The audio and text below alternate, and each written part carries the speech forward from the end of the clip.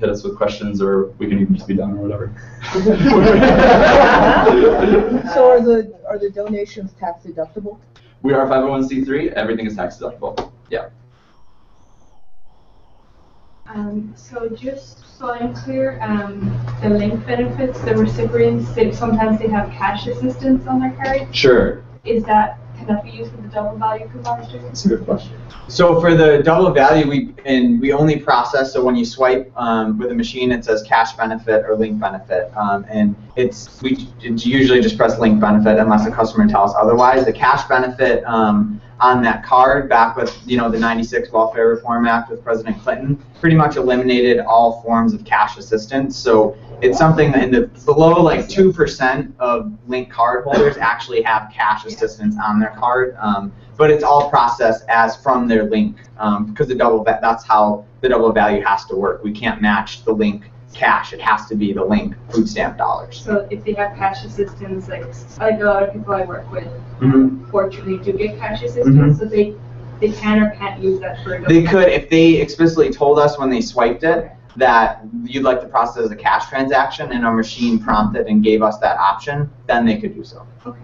But did we have any of that? But we've never encountered that before at 61st Street Market or at any of the 15 city Chicago markets that we've worked with.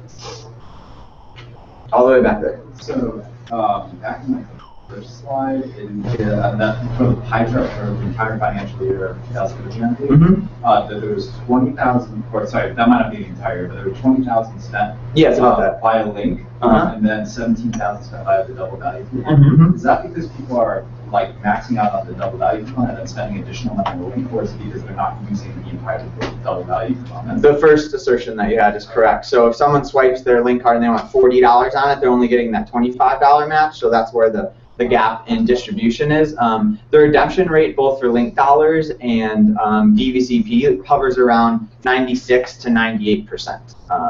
And so I think we had about $575 left on the books of unredeemed link and double value out of the however 20,000, and so we distributed. Yeah. Okay, so it's only a $25 match, not a double match. Doubling up to 25? Up to 25. Yeah. So is there a minimum spend? Nope. So has that 25 always been 25, or has it been lower? No, and in fact, 61st Street Farmers Market is one of the higher basket sizes. Some other markets in our network in the state, in the Link Up Illinois network, might only match 10 or 15. It depends on their market capacity, their administrative capacity, their funding, and their foot traffic, as well as their low-income population. So we would like to advocate for a bigger basket being matched. We think that's a good look, but that's kind of in process right now. Not everybody can start with that level. That $25 match, is that per month? No, it's per cardholder per market day. Oh, yeah. okay. Yeah. So they could come like once a week. And, Oh yeah. I mean, once every week or, Yeah, so it's, I mean, the maximum is pretty, unless there's 5 Saturday markets in a month, is $100 in the matching double value fund. And we have some really, really savvy shoppers when it comes to that. For instance, there are these ladies who are retirees, is that right? Then they garden for themselves. So they pretty much grow all their own vegetables as it is, right? But they would come to the market and load up, max it out every week, just max it out. And then they would roll up every other month with a big stack of $400 or $500, and they would buy a whole goat from me. They're like, we're growing our own vegetables. We just think that we can't grow goats here or whatever. Like, you can grow goats here, but it's tricky. They don't have yards. They don't have yards for that. So we actually see a lot of really savvy kind of strategies that come through with buying this stuff. Yeah, it's a party when they come through to grab that goat. Yeah. Anyway. Do some of your purveyors drop their prices as the day goes on, like for produce, things like that? There's not like a standard policy. Some do, for sure. I know, especially with in our market, if someone's shopping with Link, there's definitely, because all the vendors who sell at our market buy into this mission. There's no question about that. So there's definitely a sense between them. If you're buying $10 worth of apples, they might give you like 13 or something like that. Just throw some extra stuff in the bag. So there's that. The price drop is more vendor to vendor. I had another question. This might be really digging into minutia here. Sure. So you mentioned food deserts or places with food access challenges. So Sure. in that area, the closest, I'm somewhat familiar with here. So the closest supermarkets that I can think of is like the Co-op or whatever it is. Yeah, it's like at Treasure Island. Yeah, Treasure Island now, yeah. Or Save-A-Lot. Mm-hmm. On 63rd and Yeah, so Yeah. people wants to shop at Save-A-Lot, right? Right. So, Yeah. but the Treasures Island, the produce is far too expensive for anybody, that's on link to go there. So, Sure. like, is there a way to I mean, specifically with Save-A-Lot, there's a lower quality of produce, things of that nature. Is there a way to kind of compare the quality of food that Yeah. I mean, it's still it's still produce. Yeah, It's for still sure. good. Yeah. Well, as we kind of touched on before, we would totally like to work towards that space.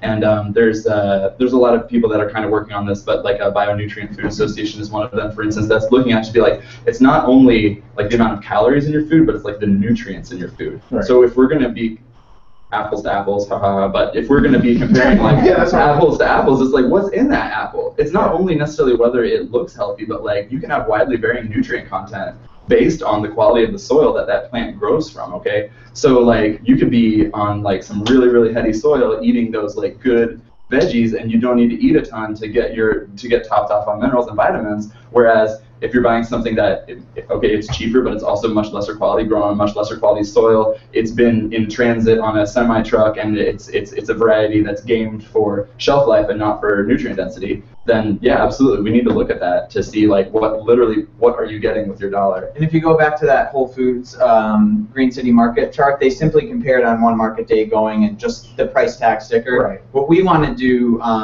this summer is dig way deeper into that data, so incorporate food miles, not only of how that apple got there into the price tag, but how the person got there to buy the apple, and incorporate the human transportation cost involved, not only the apple's transportation cost involved, and try to see what comes out the other end of that. Can you talk to something about a money market program or something? Oh, Market Money. Oh, Market Money is one of our outreach strategies, especially with youth. So when we do gardening classes, we do cooking classes, we do in-school classes, and so at the end of all those, there's a letter that goes home with the parents attached to either $5 or $10 worth of Market Money that the kids can then come and use at the market, just as kind of an introduction. We do samplings in the classes as well, and so like dipping raw rhubarb sticks into honey, and then the kids come running to the market. Danny, Mr. Danny, like where are those red sticks that I could dip in the honey? So that's what the Market Money is, and the dollar value isn't high or impressive, but the actual impact I think is more, but we can't measure that. Yep. So you guys showed a set of data from Link that had like zip code and then some stats about each transaction. Is that data that's only accessible to you, or is that publicly available? We had to get a dispensation from the USDA and from Xerox, and then we had to bug them for 3 monmonths after that. Okay, so you signed like a non-disclosure, so you can't give it away. I forget the paperwork, but yeah, it's I don't know. Probably something dumb like that. Yeah. But it was something that we like really kind of had to lobby for, to say that this would be important for us to present, because we're these as we've been talking about, these advocacy efforts aren't necessarily government funded, but for private funders, they want to see metrics. So we're like, hey, support our food stamp program, support our farmers market program, support this education program, support this other thing. And they're like, well, what's the outcomes? What's happening with that? And like, what's happening on the consumer level of behavior? And we're just like, shrug our shoulders, don't know, it's a black box, So we hope to continually to work in a positive way with the USDA, as well as like any kind of like technological providers like Xerox or whoever else it might be, to just say, hey, this data could be really, really valuable. Like, for instance, I want to go back to them and say, hey, thanks for giving this to us by the month. Like, can we get it by the date? Yep. So yeah, for sure. So we'll see. That kind of remains touch and go. I don't know how you describe it exactly, but yeah.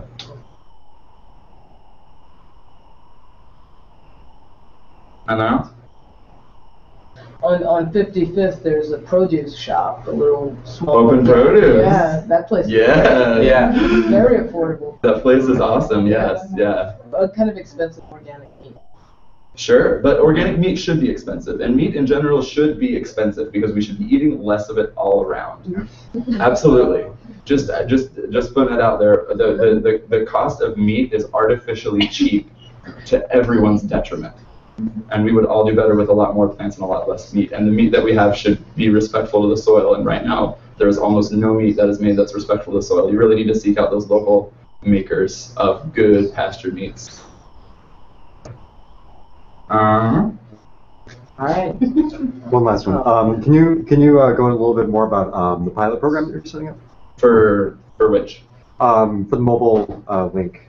Oh yeah, for sure. So we want to possibly try it. So there was a federal RFP that went out, and it was awarded to a company that made an iPhone sled that can print a link card receipt. And we're just not totally sure whether that is going to be a solution that is going to work for all farmers markets or all farmers markets that don't meet like a specific like administrative standard. And maybe you can speak to this because you're starting a farmers market and you know. But there are a number of farmers markets in the city that are young markets that are doing good work. But a lot of times with these types of programs, the administrative burden to get on board is just like too much. So this is unrelated to my work at Experimental Station, but looking forward to the next CNT Urban Sustainability Apps Contest, which is coming up in May and into June. If anybody would like to work on an open source food access platform that is based on an open ledger system, so that if you were to donate to food access at, let's say, a market like Justin's or Angela Taylor's Garden Network in Garfield Park, for instance, then not only would you be able to know that that's going to a market that's offering the good stuff in an area that needs the good stuff, but it would literally tell you when the money that you had put into it left and which market it left on and which day and what types and generally speaking categories of foods that money that you push towards food assistance would go towards, okay? So we're going to kind of like pilot that over the CNT Apps competition. If anybody wants to talk about it, it'll be open on GitHub. We'll like have it all be super open. Do some cool stuff with like geofencing at farmers markets and like doing stuff because there are like administrative, like kind of bureaucratic lock-in ways that the USDA and some of these other kind of programs work that seem to be like technologically unnecessary and burdensome. Like for instance, our USDA number got shut down overnight and we couldn't serve the 61st Street Farmers Market. And the reason is that someone with a similar address to our registered address also applied. And they were like, "Broad, shut it down." And you know, we've been doing this for like years and years and years and years, and we're on like first name basis with like a lot of these folks that we're working with, and we're like, wouldn't you just call us and be like, hey, something's weird about this address, you know? So for instance, like there are ways and there are ways. We think there are possibly more open ways to deal with the money behind food access, and I don't think that the government is going to come around anytime soon on that transparency stuff in terms of where your food assistance money is going. So we may as well do it in the meantime. Cool. Thanks, guys.